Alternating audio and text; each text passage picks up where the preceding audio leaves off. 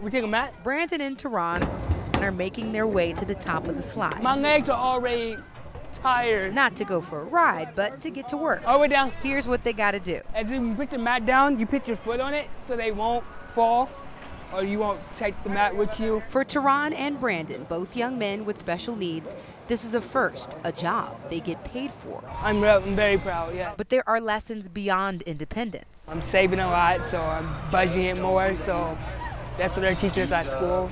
So now I know how to spend my money wisely. It's these lessons that their teacher wants them to know and wants the world to see. I think they're stereotyped that they can't do anything, and I think it's important that people can see that they are capable of working and being a part of the workforce just like everybody else.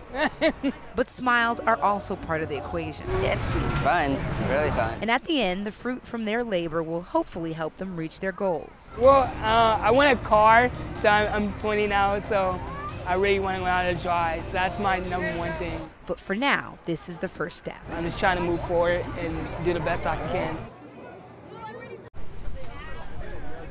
So they get a chance to work here a couple of days a week, and their teacher who you saw on the piece, she's really hoping that she'll be able to extend this program into next year. Back to you.